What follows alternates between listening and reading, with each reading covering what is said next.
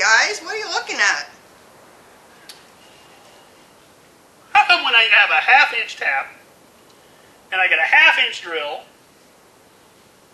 it doesn't work? Can you explain that? Yeah, that is a quandary. Why don't we talk about taps in general first, and then we might have a little bit better understanding of them. Okay. Okay? Okay, so then with a half-inch tap, what size drill do I need then? Well, what other information does it give you on the tap, Kevin? That's the really key part of this. It says half by 20. And you know what the and 20... a whole bunch of other little numbers down there. Okay, let's go over this. Yeah, no, and that's very easily understandable. I brought something here a little bit easier for you. And maybe hey, now this I can see. Okay, so this is 1¼ 7 tap. What does all that mean? Well, 1¼ or in your case, a half-inch means the body diameter or the outside diameter of the tap. The outside diameter.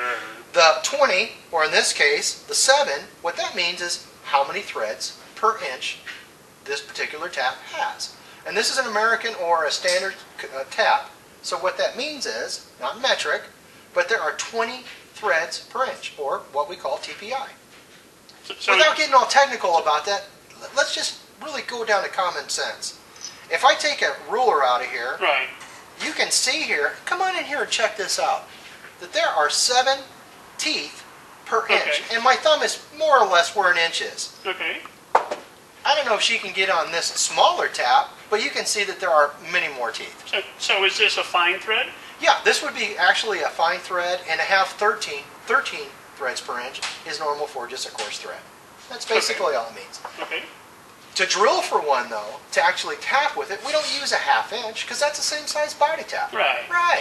So what we would do for a half 13 is we would use a 24/64 drill. How do I know this? Well, I know this because I cheated, and before we started shooting this, because I'm a machinist, I know this and I use this daily. But for those of us that don't, you can Google it. Go online, check it out. Or if you bought a really handy... What size tap to use for I'm looking for a tap drill of half 13, 7/16, 20, whatever you got to use. Well, now, like here, I don't have the internet.